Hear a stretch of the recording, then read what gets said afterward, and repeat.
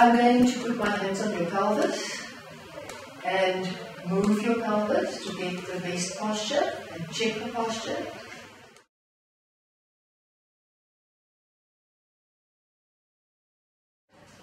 She doesn't lean forward, and I'm bringing the pelvis upright.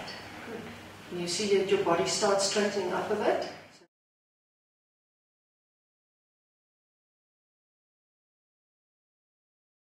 Are you able to balance like that?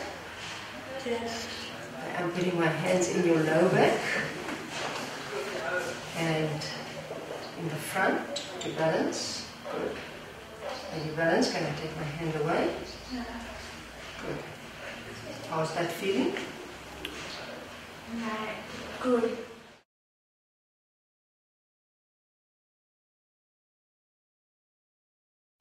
So put your hands on Nora's shoulders. That makes you much more straight. That's excellent. Yeah. And just sit back slightly, relax your arms so that they're just supported nicely on the shoulders, deep in. And can you look upright?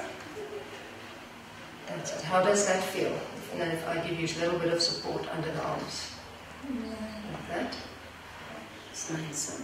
Okay. And what we see from the back, we can have that position, is that you have a nice curvature of your spine in a neutral upright position. The pelvis is nice and upright. We have the hollow in your lower spine, and then a nice soft curve in the upper trunk.